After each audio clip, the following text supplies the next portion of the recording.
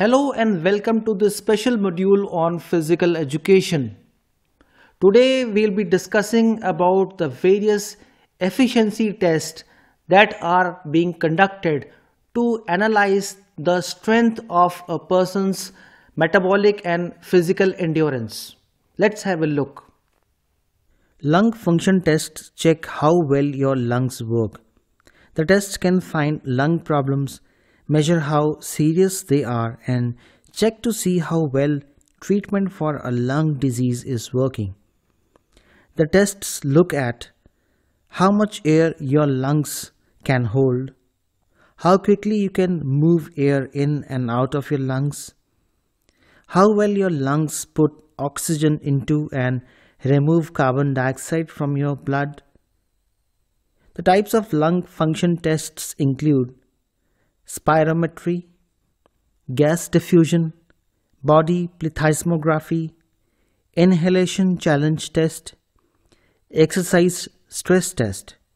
You may also hear the tests called pulmonary function tests or PFTs. Lung function results are measured directly in some tests and are calculated in others.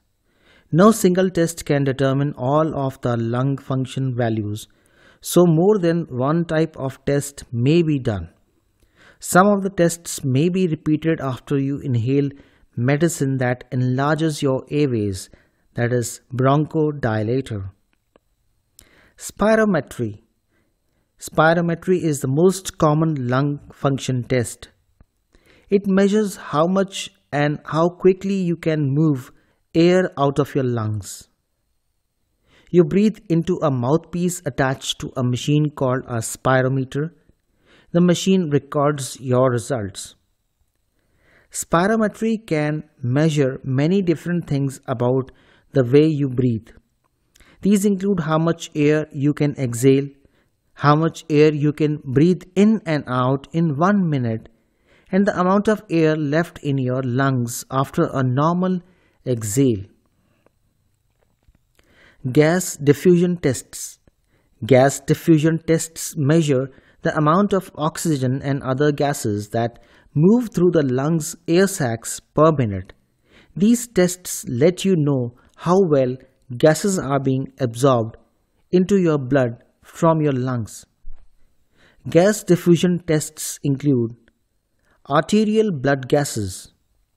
This test shows the amount of oxygen and carbon dioxide in your bloodstream. Carbon monoxide diffusion capacity, also called DLCO. This test measures how well your lungs transfer a small amount of carbon monoxide into the blood. Two different methods are used for this test. Single breath or breath holding method. You take a breath of air from a container. The air contains a very small amount of carbon monoxide. Measurements are taken as you breathe in. Steady state method. You do the same thing but measurements are taken as you breathe out. Now, lung function tests. Body plethysmography may be used to measure total lung capacity, that is TLC. This is the total amount of air your lungs can hold. For this test, you sit inside a small airtight room. You breathe through a mouthpiece while pressure and airflow measurements are collected. Residual volume, RV. This is the amount of air that remains in your lungs after you exhale as much as you can. For this test, you sit inside the booth and breathe while the pressure of the booth is monitored. You may need to breathe through a mouthpiece while you are in the booth. Inhalation challenge tests. Inhalation challenge tests are done to measure how your airways respond to substances that may be causing asthma or wheezing. These tests are also called provocation studies. During the test, you inhale increasing amounts of a substance through a nebulizer. This is a device that uses a face mask or a mouthpiece to deliver the substance in a fine mist aerosol. Spirometry readings are taken to evaluate lung function before, during, and after you inhale the substance.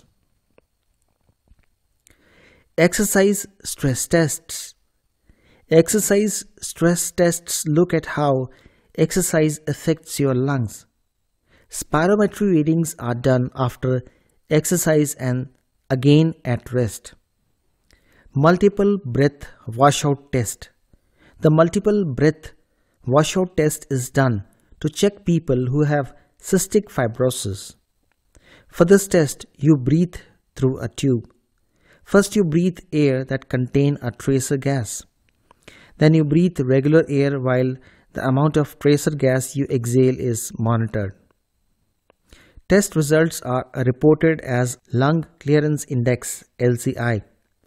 A high LCI value means that the lungs are not working well. Now, why these tests are being done? Lung function tests are done to find the cause of breathing problems, find certain lung diseases such as asthma or chronic obstructive pulmonary disease, check a person's lung function before surgery, check the lungs of someone who is regularly exposed to chemical or other things that can damage the lungs, check how well treatments for lung diseases are working. Now, spirometry description. Spirometry assesses the integrated mechanical function of the lung, chest wall, the respiratory muscles by measuring the total volume of air exhaled from a full lung, total lung capacity TLC, to maximal expiration, that is residual volume.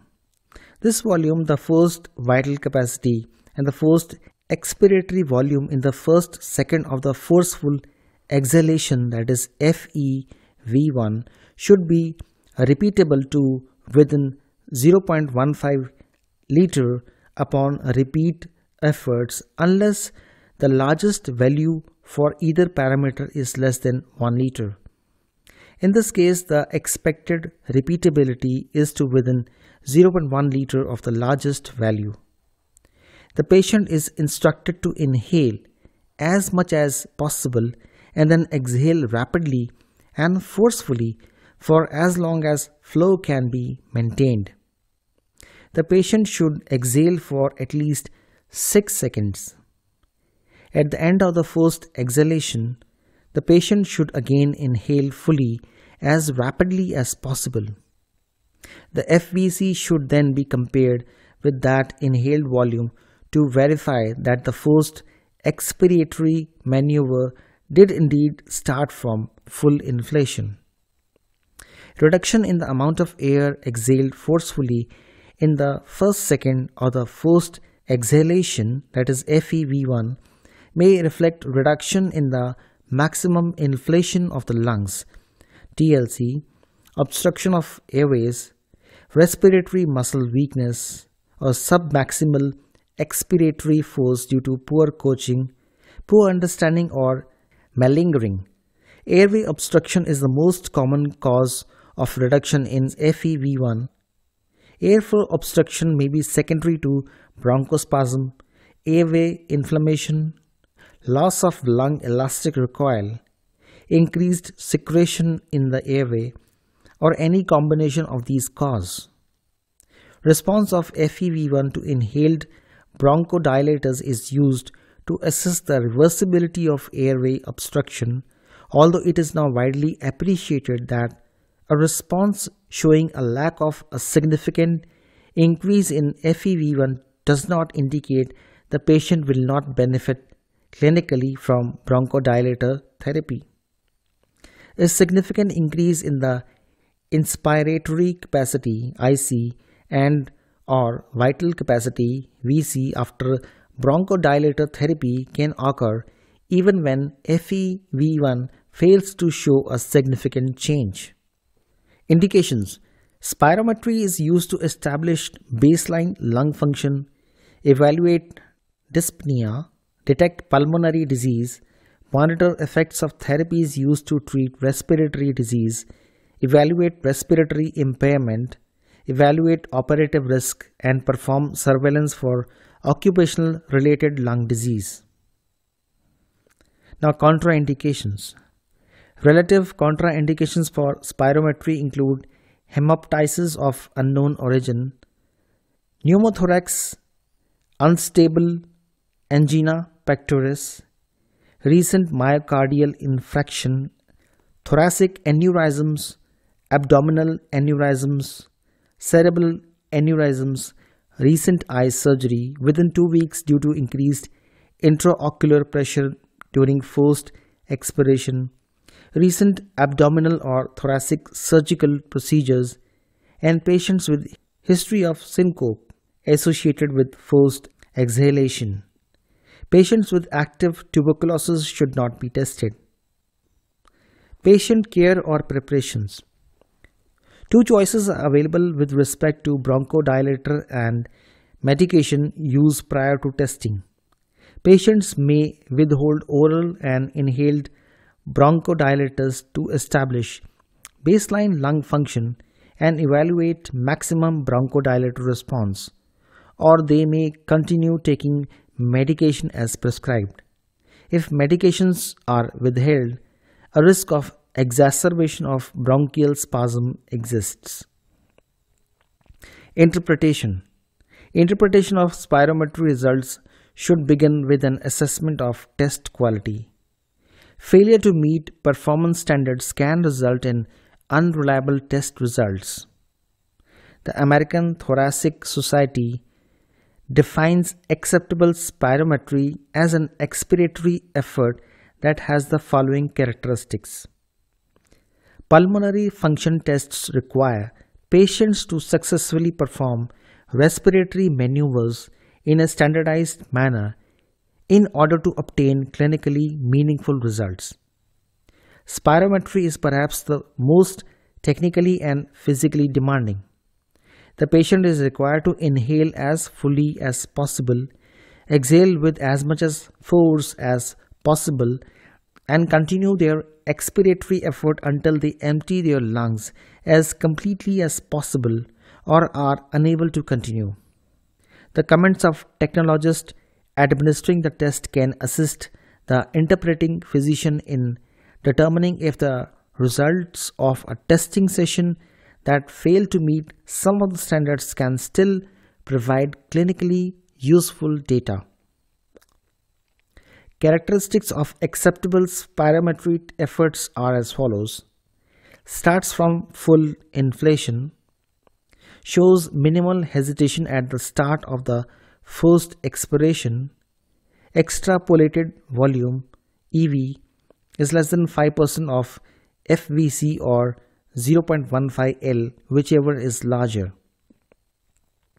Shows an explosive start of the forced exhalation, time to peak flow no greater than 0.12 seconds.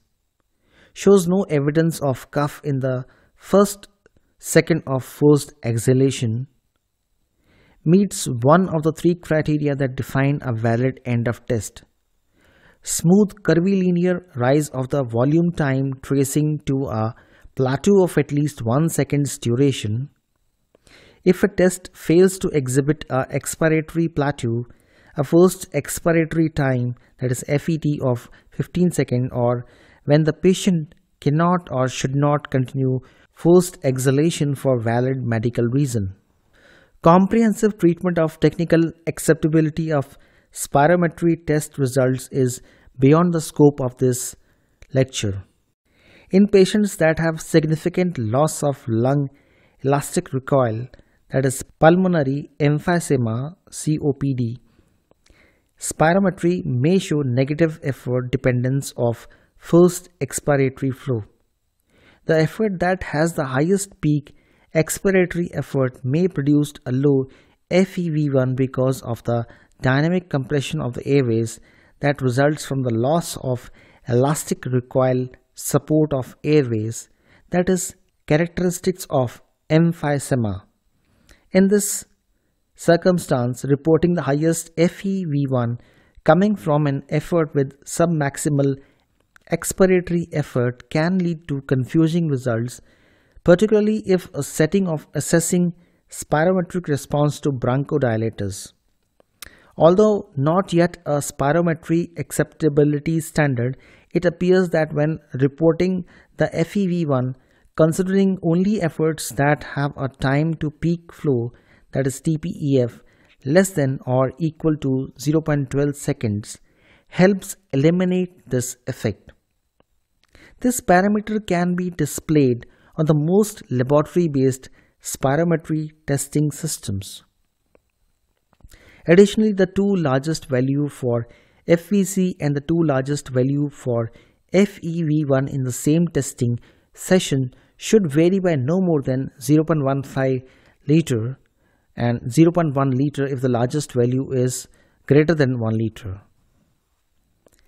Inspection of the volume time tracing aids in identification of early termination of expiration by evaluating the presence of an expiratory plateau. In the absence of an expiratory plateau, a 12 to 15 second expiratory time ensures the quality of FVC. Inspection of the start of the volume time tracing can identify a hesitant start, which can result in a falsely low FEV1. Repeatability of the FVC and FEV1 helps ensure that results truly represent the patient's lung function. Attention should be focused on the repeatability of two key parameters, FVC and FEV1. In the United States, normal values and lower limits of normal defined by Hankinson et al., the National Health and Nutrition Examination Survey NHANES 3 predicted set has been recommended by the American Thoracic Society ATS. These provide specific equations for whites, African Americans and Mexican Americans.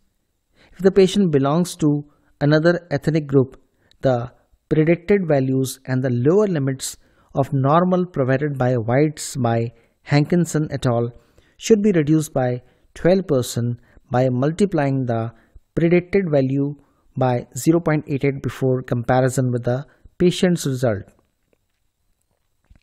In 2012, the Global Lung Initiative, that is GLI, a task force of the European Respiratory Society, published a report that provides normative values for males and females from aged 3 to 95 years across a wide range of ethnicities. The use of these predicted values for spirometry has been supported globally, including the endorsements from the European Respiratory Society, the ATS, the American College of Chest Physicians, the Thoracic Society of Australia and New Zealand, the Australian and the New Zealand Society of Respiratory Science, the Asian Pacific Society for Respirology. The report is in accordance with the previously published recommendation of the ATS that called for the elimination of using a fixed percent of predicted cut point to determine normality and a fixed lower limit of normal of the FEV1/FVC ratio to identify airway obstruction, both of which have been shown to result in significant misclassification of spirometry results.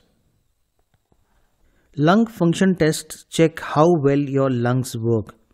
The tests can find lung problems, measure how serious they are, and check to see how well treatment for a lung disease is working. The tests look at how much air your lungs can hold, how quickly you can move air in and out of your lungs, how well your lungs put oxygen into and remove carbon dioxide from your blood. The types of lung function tests include spirometry, gas diffusion, body plethysmography, inhalation challenge test, exercise stress test. You may also hear the tests called pulmonary function tests or PFTs. Lung function results are measured directly in some tests and are calculated in others. No single test can determine all of the lung function values, so more than one type of test may be done. Some of the tests may be repeated after you inhale medicine that enlarges your airways, that is bronchodilator. Spirometry. Spirometry is the most common lung function test. It measures how much and how quickly you can move air out of your lungs. You breathe into a mouthpiece attached to a machine called a spirometer. The machine records your results. Spirometry can measure many different things about the way you breathe. These include how much air you can exhale, how much air you can breathe in and out in 1 minute, and the amount of air left in your lungs after a normal exhale. Gas diffusion tests. Gas diffusion tests measure the amount of oxygen and other gases that move through the lungs' air sacs per minute. These tests let you know how well gases are being absorbed into your blood from your lungs. Gas diffusion tests include arterial blood gases. This test shows the amount of oxygen and carbon dioxide in your bloodstream. Carbon monoxide diffusion capacity, also called DLCO. This test measures how well your lungs transfer a small amount of carbon monoxide into the blood. Two different methods are used for this test. Single breath or breath holding method. You take a breath of air from a container. The air contains a very small amount of carbon monoxide. Measurements are taken as you breathe in. Steady state method. You do the same thing but measurements are taken as you breathe out. Now, lung function tests. Body plethysmography may be used to measure total lung capacity, that is TLC. This is the total amount of air your lungs can hold. For this test, you sit inside a small airtight room. You breathe through a mouthpiece while pressure and airflow measurements are collected.